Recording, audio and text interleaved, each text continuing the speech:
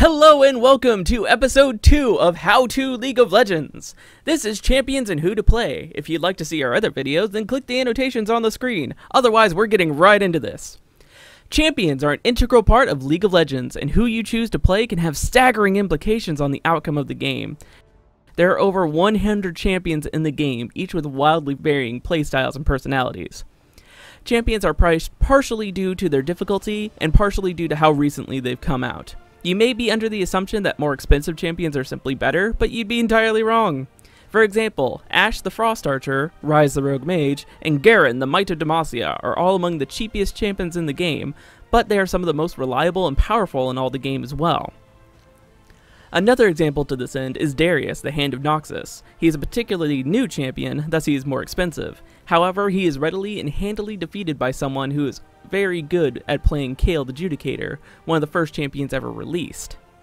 Thus, your choice in champion should be dictated by your personal taste and willingness to learn over who is perceived as powerful, as League of Legends is constantly being updated and tweaked, and what seems to be the most powerful champion at one point can easily be flipped around at any time, leaving you wishing that you had chosen to master a particular champion as opposed to just playing who was strong at the time. Champions are divided into classes, defined by what items they build and what role they fulfill in a team. The current classes are mages, carriers, tanks and fighters, assassins, supports, and junglers. Mages are a class of characters in League of Legends who best represent how the game works and is played. They are also the most plentiful class in the game. Their primary focus is to farm enough minions and possibly kill opponents in the early stages of the game to become powerhouses in the mid and to late parts of the game.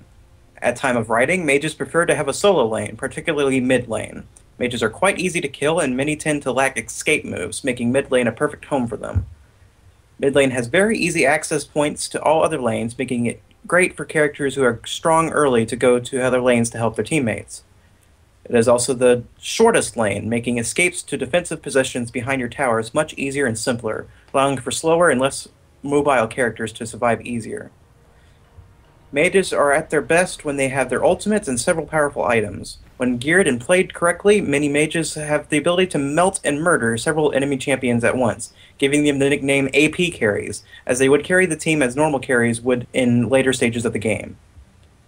However, due to the nature of their items and abilities, mages cannot dominate the game forever, for as time goes on, real carries will be getting more powerful than them and will take on the role of killing entire teams. Mages then fall into the role of utility and control, using their vast amounts of stuns and other control moves to keep enemies in check for their team. Almost all mages build differently, but the main core builds tend to involve either massive burst damage, with Rabadon's Death Cap and Void Stab, slow painful killing with Rally's Crystal Scepter and Liandry's Torment, or having lots of durability from items such as Rod of Ages and Zhonya's Hourglass. Mages can be quite versatile in their item choices, so never glue yourself to just one build. Mages we recommend are Ryze, Ahri, Annie, Lux, and Zyra.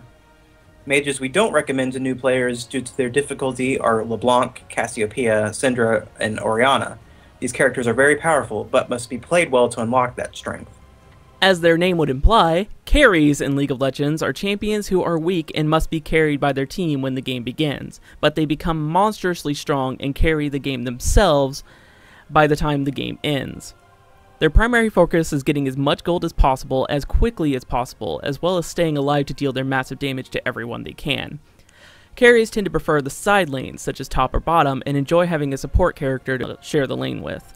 Since they care more about items and their auto attacks, they don't actually need to level up as quickly as mage characters, so sharing a lane is not as big of a deal. Supports in particular are not interested in farming minions, leaving all the money in the lane to the carry while also keeping the carry safe.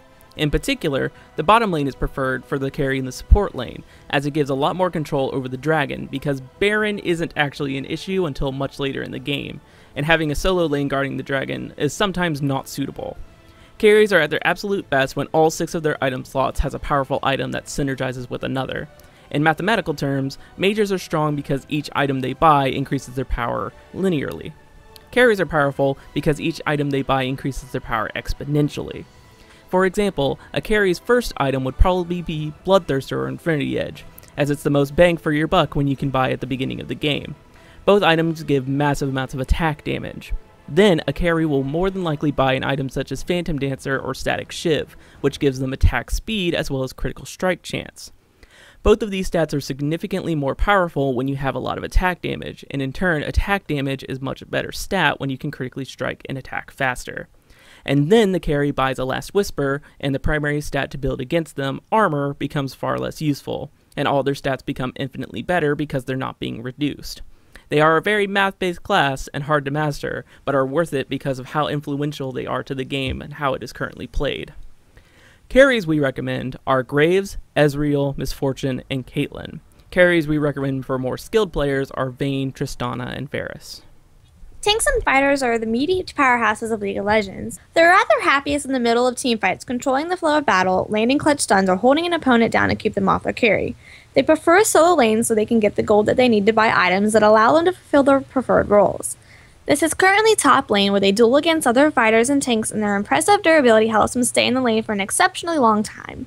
Many tanks and fighters also enjoy jungling, where they can get uninterrupted gold flow and pick their fights at their discretion. They're at their strongest in the early and mid-game, relying on their powerful abilities and high starting stats to crush opponents and gank unsuspecting lanes. Building items for only massive damage, though, is very likely to get you killed, as most tanks and fighters are melee and do not have much range or ways of keeping themselves safe. Being able to do massive damage doesn't help you if you're dead. Thankfully, however, League of Legends has many item choices that allow for both high damage and high durability. Fighters in particular love these items such as Frozen Mallet, Maw of Memortius, or even Abyssal Scepter depending on your choice of champion. Pure tanks, however, will more than likely opt for items such as Runic Bulwark, Locket of the Iron Solari, Banshee's Veil, and Frozen Heart.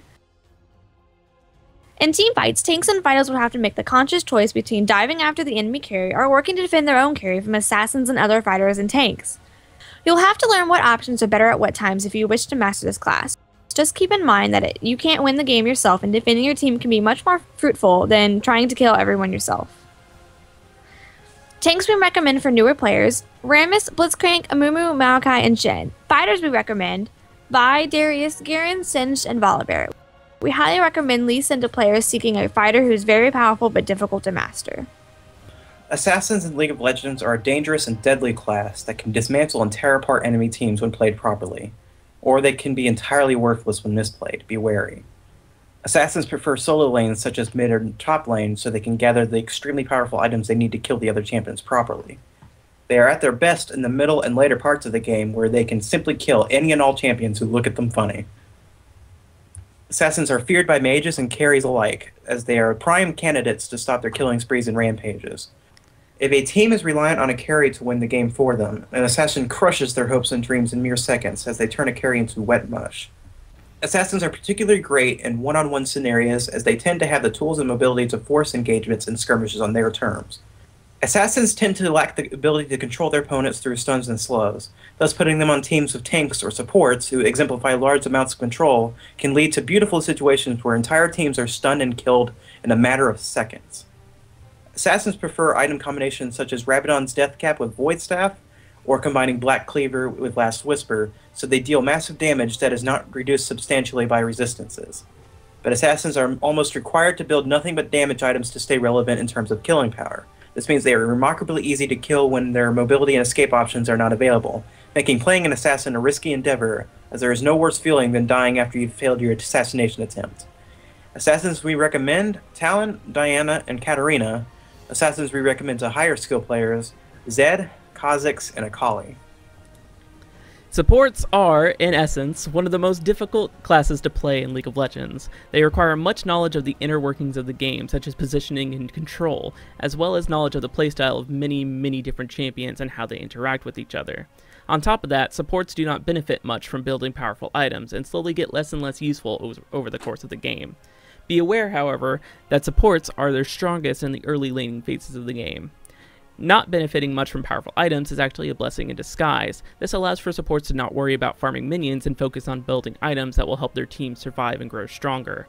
Wards will give you constant vision of the enemy team, so your team can play better and not be concerned about being ganked and killed. Items such as Cerelia's Reverie and Runic Bulwark in particular will make your team much better at fighting as a group and can give them stats they need. They're too busy building other items. Supports are generally paired in a lane with a carry whom they can keep safe and share experience with, as supports are not interested in farming minions and can leave all the farm to the carry.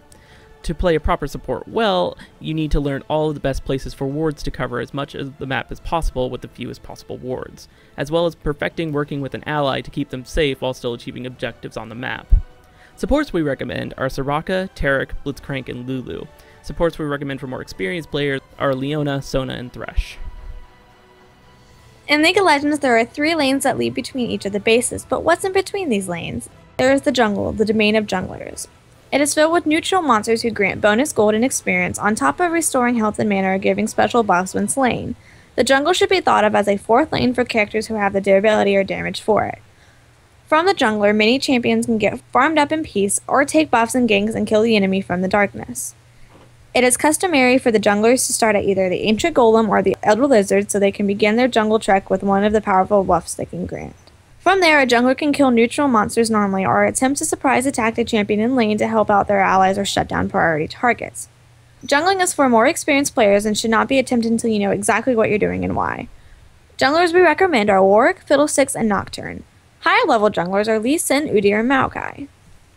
Thank you very much for watching, and if you'd like to delve deeper in how to play League of Legends, click just one of the annotations on this video.